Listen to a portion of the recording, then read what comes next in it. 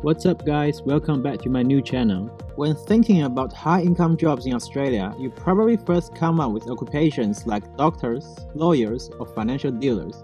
But do you know that some jobs in Australia can pay you over $100,000 a year with surprisingly low entry requirements?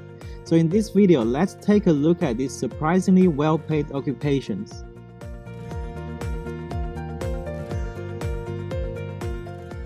If you like this kind of topics, don't forget to subscribe to my channel for more interesting videos about Australia.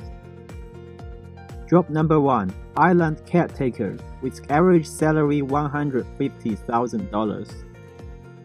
Australia is known as a big country surrounded by oceans, which means there are plenty of offshore islands that need to be looked after as tourist attractions.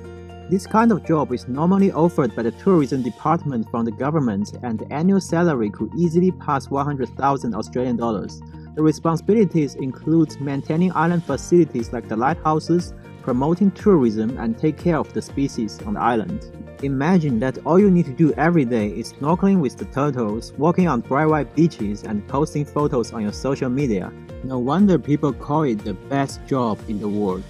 Of course, there is a selection process for this job, and the requirements include being willing to swim, snorkel, and making friends with the locals. And most importantly, the job is open to foreigners. So if you are interested, I have put the application link in the description. Feel free to check it out. Job number 2. Traffic controller, with annual salary around 130,000 Australian dollars. If you live in one of the big cities in Australia, you could easily spot them on the streets. People also call them the lollipop ladies. Sorry, wrong picture. This is how they look like. The demand of traffic controller is rising over these years due to the boom of the construction industry in the cities. According to the government statistics, some traffic controller can earn as much as 180,000 Australian dollars every year. Even though being on your feet for 10 hours a day might sound a bit boring, there are still many people willing to quit their old jobs and join the lollipop workforce. And if you take a look on the streets, you will probably find out that most of them look quite happy with what they are doing. Job number 3. Air traffic controller. The salary is around 140,000 Australian dollars per year. It might not be very surprising that the air traffic controller is one of the high-income occupations. However, if you look at the top 10 highest paid jobs in Victoria last year, the air transport professional seems to be the only job that doesn't require a college degree to get in. It also doesn't require any previous experience in similar fields. The application of the job just needs to start with an online test that looks like this.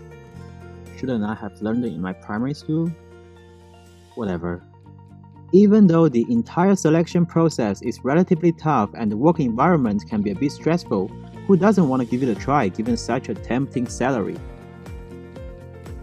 Job number 4. Crane and lift operators, salary around 110,000 Australian dollars per year. It's not a secret that the construction industry in Australia pays a lot. Among those jobs, the crane and lift operators are perhaps the most well-paid laborers. According to statistics, the experienced group of people can get paid as much as 140,000 per year. There are, however, a few things you need to take care of before taking this job. You'll need to be comfortable working with heights and have exceptional coordination and mechanical aptitude.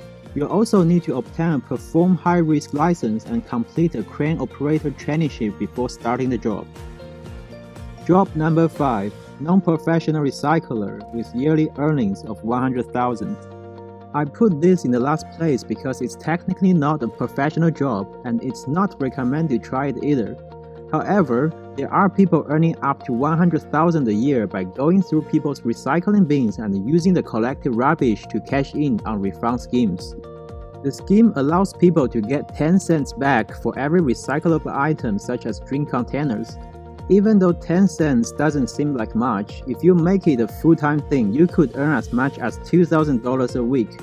But once again, it's not a recommended practice of becoming a bin bandit and going through other people's rubbish.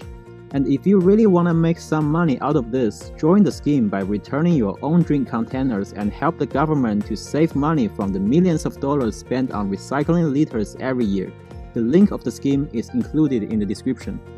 Okay, so that's all about today's video. Hope you find it interesting. If you like what I shared, subscribe to find out more interesting topics about living in Australia. Thank you for watching. See you in my next video.